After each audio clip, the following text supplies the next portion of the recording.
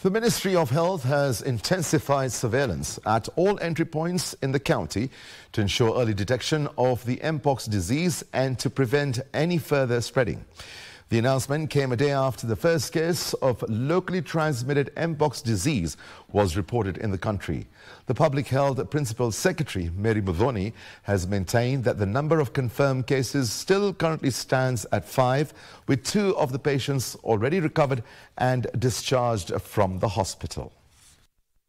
Speaking at Kutu's St. Paul SEK Diocese in Kirinyaga County during a meeting with the clergy and community health promoters, PS Muthoni assured the public that the situation is under control and that there is no need for panic.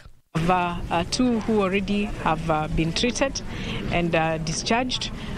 We still have the 3 who are in hospital, and we are looking forward to see them healed and go back to their families. As part of the response to the spread of Mpox disease, Muthoni said that the Ministry of Health has boosted its inspection process at border points to prevent any further spread of the disease.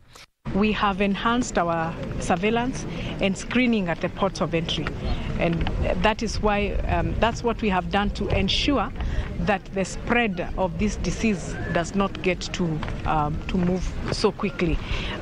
We are also advising people that it is important to protect yourself, stay away from somebody who has signs and symptoms of Mpox. And on the Thursday night fire at the Hillside Endarasha Academy, PS Muthoni said that the ministry has dispatched an emergency response team to aid in tracing the children who are yet to be united with their families.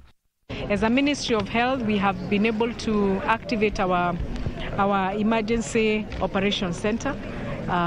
We have been able to activate our teams, disaster management team, to go to the ground and ensure that they are collaborating with the team, multi-agency teams that are there. Doreen Arange for Legends Edition.